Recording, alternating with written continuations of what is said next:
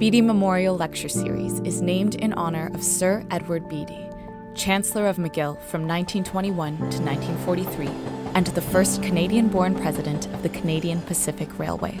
For 24 years, he steered the company through boom, depression, and war as the youngest railway president in history.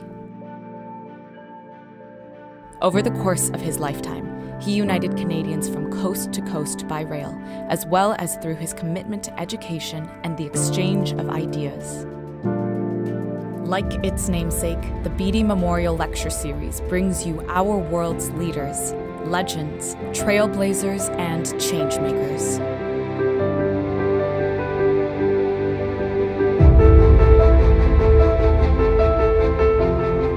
I mean, it's inconceivable for any Western democracy to subsist even for 10 years more if we didn't have, through progressive taxation, a steady transfer of resources from rich people to poor. And we are all living in history. We are all living in a time of change. And the first thing we must understand is this change. Imagine that you take the material in one galaxy, the material in another galaxy, neighboring galaxies, and you spread it all into a kind of uniform distribution of particles everywhere throughout space. I only wish I could go back to Gombe and tell the chimps how interested you all are. Well, we have one short hour tonight for me to try and share with you something of the excitement of 19 years of research.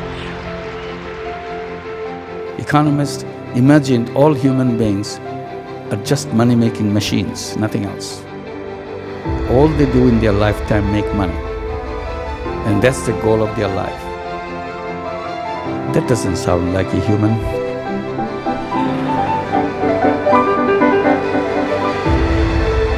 We'll introduce a word here, citizen efficacy, the sense that people have as a citizen, they can really do something, right?